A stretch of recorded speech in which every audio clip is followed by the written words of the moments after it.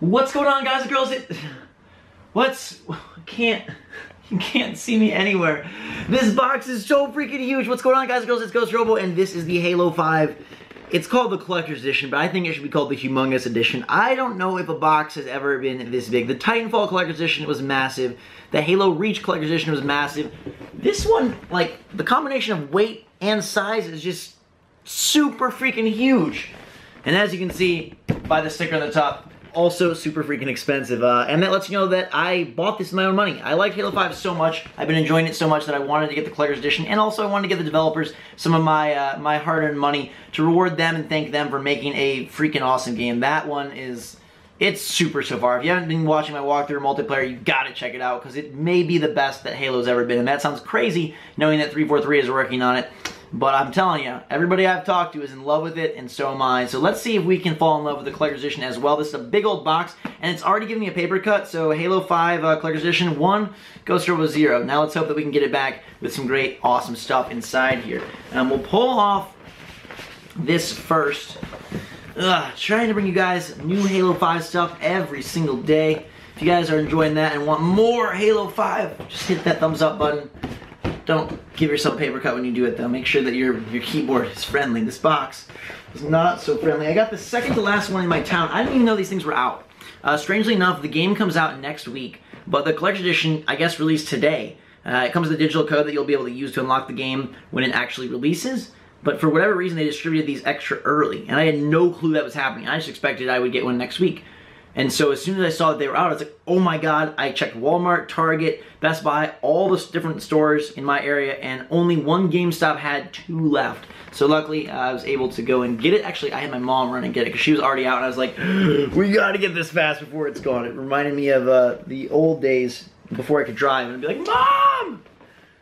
I need such and such game. We've got lovely little things here to open up, and you know it's fall season when you get giant boxes. This lets you know that like the Collector's Edition are coming in hard, because throughout the year I've gotten some Collector's Edition, not a whole lot. Not the biggest fan of Collector's Editions, only for games that I really know I'm gonna really love, or that I do really love, like from franchises that I super enjoy. Anyhow, but yeah, when you get to this time of the year, you get into like the Octobers and Novembers, you know, like, all right, the ante has been upped. The box size has boomed. You know, they save they give birth to the biggest, best boxes when it counts most, which is fall. Success! We got these 2 things off, and get the tape off my fingers, and now we can open it up. It's a top fold box. So I'm guessing I need to like lay it on my lap this way. We're gonna get like a side view, which I hardly ever do. Alright, so first things first. Halo 5 is the realest. We've got a giant steelbook that has the UNSC insignia on it. And in here is a lot of stuff. So there's the limited edition content, Halo 5 Guardians content. So in here, there's a code for Halo the Fall of Reach animated series, a Warzone Rec bundle, and Halo 5 Guardians on the back. So I cannot show you this code, but what I can show you is this super sweet stuff. So there's the 2 controllers, which I will show you later in the video as well. I'm curious to see if the Collector's Edition is a better investment or the game plus controllers, because those controllers are sick, and I'll show them to you. And then the 2 Astro headsets that are official Halo 5 Guardians Astros. A 14-day Xbox Live trial. Then in here there is, there's a whole bunch of stuff in here. This is a, you are ordered to retrieve the following critical UNSC assets of value. Spartan Locke is designated lead acquisitions agent and chopped OpCon to Navlog.com for duration of operation. Oh, I think this is, we're trying to go and get back, yeah, I think this is to go get back Master Chief, because it says Spartan Locke is authorized to use deadly force to limit further damage. I'm guessing that's what this is about. The asset list, yeah, it's 4 Mjolnir armor sets, and their operators, and then a prowler. So it's got to be that. So it's like a little like mission briefing card there. And then we've got this special packet, which I don't know what's in there. Smells very spooky, so hopefully... Oh, ho, ho, ho. What in the world? Look at this shiny stuff. I guess I wasn't briefed on everything that was in here. Let's set this box down for a second. Let's crushing everything in sight. I feel kind of bad, but what is this? Oh, I think I know what this is. It's like the metallic... Yes. Oh my goodness gracious. It's a 3D laser cut metal model I believe it's of a guardian?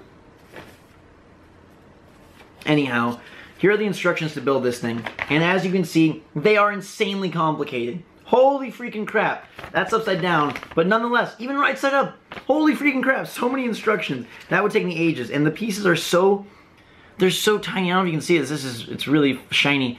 But there's all these little pieces with detail. It's like you're seeing my face through it.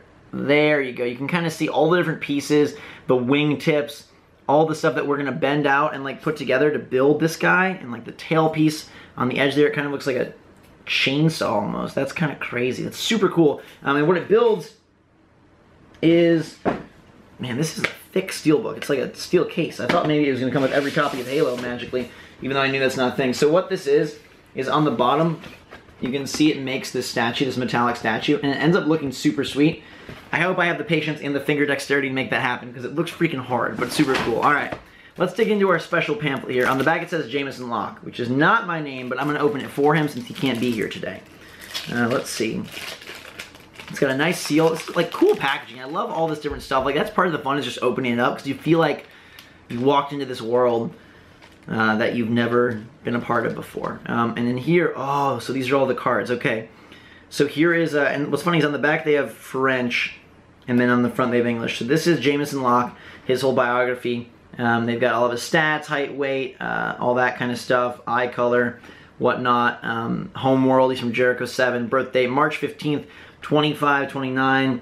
We've got a card for Buck here. So we're going through Fireteam Osiris right now. We've got a card for Tanaka. Holly Tanaka is her name. Edward Buck, Holly Tanaka. She was born on Mdama. Buck was born on Draco 3. Val here, born on Louis 10. She was also born in the year 2536. Can we focus on Samus Jr. here? Give a little love for Sam. Doesn't she kind of look like Samus? A little bit. Little bit. Val. And then we go to Blue Team. So we've got John Redacted, since nobody knows his last name there. Born in 2511. Is he the oldest guy in the game? Locke was what? Locke was 2529. He's 18 years older than Locke. So this is an old dude. Home planet. Eridanus 2. We've got Frederick here, who was born in April of 2051. How would you say that? Not 2050. 2511, I guess. From Ballast, his homeworld. That's Frederick, one of the Blue Team guys. These are pretty cool little cards here. Linda, who is from Varant in 2511. A lot of 2511 people here. She's pretty sweet. And then Kelly, born in 2510 from Ember. So there's Kelly, looking good in blue, and that is all that's in this sweet green package. I almost like the green package most of all, just because it's really like, it feels space agey. So that's that. You get a digital copy. I guess you could put all this stuff back in here, or if you get like a physical copy of the game, you could put in here, or a bunch of discs, or you just have this like chunky steel book sitting there like, I'm part of the UNSC. All right, now we're gonna take off the huge styrofoam blocks, which I never know what I do to do with these things. They're massive and they're stinky. And this is the grand finale piece. This is the big thing. The reason you buy this collector's edition is for this super sexy statue here.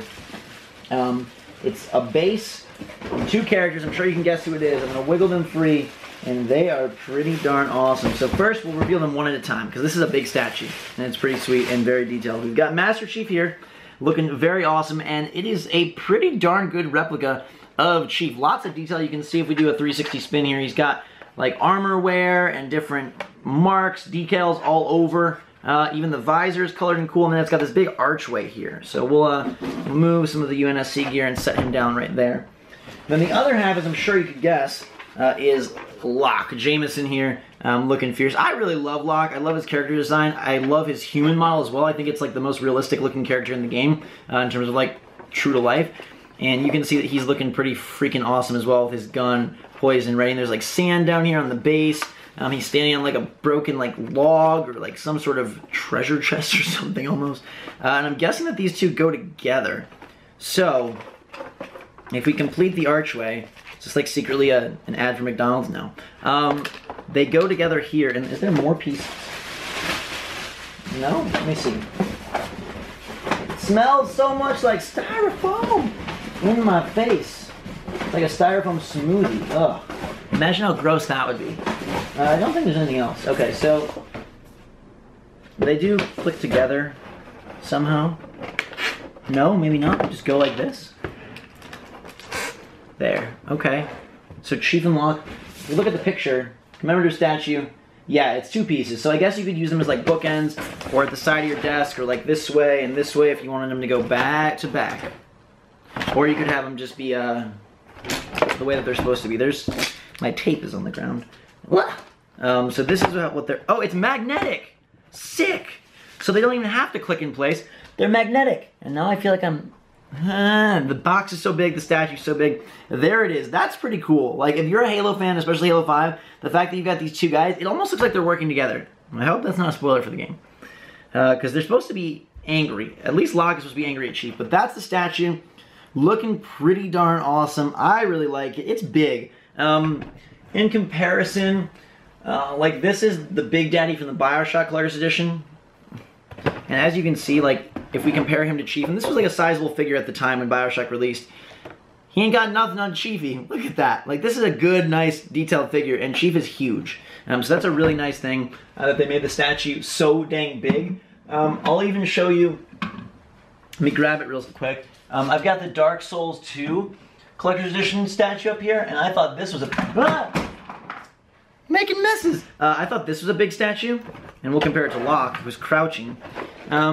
And I guess he is a big statue. He's about as tall as crouched Locke. Let's see how he compares to Chief over on this side.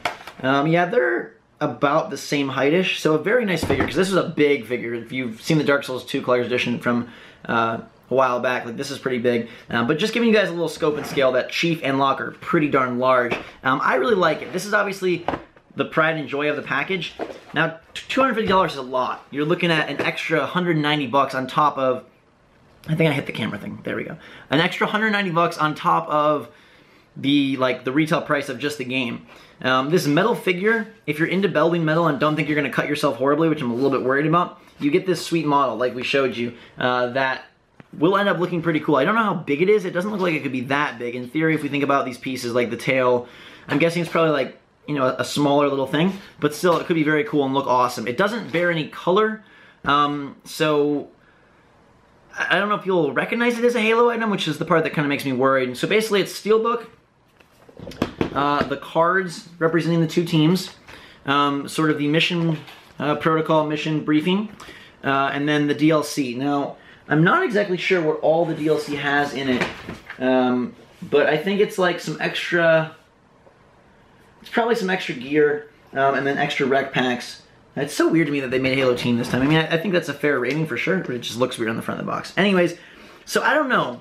I might suggest to you that you grab one of these or both of these controllers instead. If you're going to be playing Halo 5 a lot, it might be more fun to have something that you actually use every time you play the game. These controllers are the limited edition controllers. They're $70 each, which is still a lot. But if you get one of them plus the game, that's $130. And if you even got the other one, that's only $200. I mean, it's still a crap ton of money, but if you're looking to spend the Collector's Edition $250, I might suggest getting the game and then 2 controllers, and then you'd have $50 saved, and even more basically because of tax. These are so super cool. They've got like metallic blue on them, metallic strips through the controller for locks, including texture, and then Chief's controller has golden D-pad, golden triggers, more texture down here, and some really cool like non-colored buttons with little color indicators. The sticks are military green. I like both of them. They're both so cool. This controller, I thought this was my favorite at first because of the blue strips, and that's what I said in my controller unboxing video, but I think I'm leaning now towards the Chief one, just because that gold is so sexy. It's so cool, and especially on the triggers, it's awesome. I don't want to take anything away from the statue. The statue is incredible. This is one of, if not the best statue, probably the best statue I've ever gotten in a Collector's Edition. The Geralt one from Witcher 3 is really cool, but I ended up not being a big fan of that game, so I don't really care about a statue of him, you know, bloodying a griffin up. This one, though, I really like Halo, and the fact that it's magnetic, the fact that it has the 2 primary characters, the fact that it has also, like, environment stuff with it, like the archway, the sand, I don't know, that means a lot to me and, like, sets the scene a little bit better than if it's just, like, a character and an enemy or 2 characters or just, like, a statue. It doesn't magnetize enough for you to, like, hold one end. Like, they magnetize together, but you do need to hold it together. On a desk or whatnot, it's not going to fall apart, but just so you know, you can't, like, balance it this way. All in all, I think it's a pretty cool Collector's Edition. My favorite Halo Collector's Edition is the one that I believe was for Reach, where you got the Halsey's journal. It was like a real journal that you flip through. I thought that was epically cool, so awesome. It really felt like you got a prop from the game, whereas this feels like, you know, a fan commemorative statue. I like the idea of actually getting something from the world. Like Halsey's journal, that was such a sick idea. But I think people who are super into Halo will enjoy this. It gives you something to do as well, build this up, which probably ends up looking really sweet. And then you do get some of the extra goodies. You get the game, you get rec packs, and you get the Fall of Reach animated series, which is an extra cost. If that's something that you're interested in, you want to see that as well. So all in all, let me know what you guys think in the comments down below. Would you rather have the Halo 5 Collector's Edition or the controllers in the game? That's what I want to know from you in the comments. I'm curious to see. I think I would probably prefer to have the controllers just because I could use them every time I play as opposed to just sitting the stuff on my shelf. But all in all, I'd probably give it... The statue is so cool. I think I'd give it about like an 8 out of 10 for the collector's edition. 7.5, 8 out of 10. I would like to see more like lore-based stuff in the package to go along with the statue, since it is $250. But I guess they're giving a lot of the cost and a lot of the charge for these statues because they are nice, they are very detailed, and they are very big, and it's a pretty cool piece. Like, I can't deny that this is really freaking awesome. So that's a big review of the Halo 5 Collector's Edition, the biggest Halo 5 package you can get. There's also a limited edition Xbox One bundle coming out that is a terabyte console plus Halo 5, but obviously you don't get any of the extras there, the steelbook or any of that stuff. So lots of options for how you can buy Halo, but one good thing to know is that no matter which way you buy it, the game is great, and the DLC, the maps and the modes and stuff are going to be free for the first year, which is fan-freaking-tastic. Great move by the guys over at 343 and Microsoft. It's an amazing game. Hope you get to play it yourselves. Make sure to check out my videos on my channel. I've already got a lot of the walkthrough up, some multiplayer as well, and we'll be moving right along with more of that as we approach launch. So that's going to do it for the video. Hope you guys enjoyed. Make sure to give it a big thumbs up if you did. Thank you so much for watching. Hope you're having a fantastic day. Thanks a lot for all your support on Halo 5 and all of my other videos. Hope to see you around on some of them soon. Until that time, though, drink so much salt. Thanks again. We will see you all later.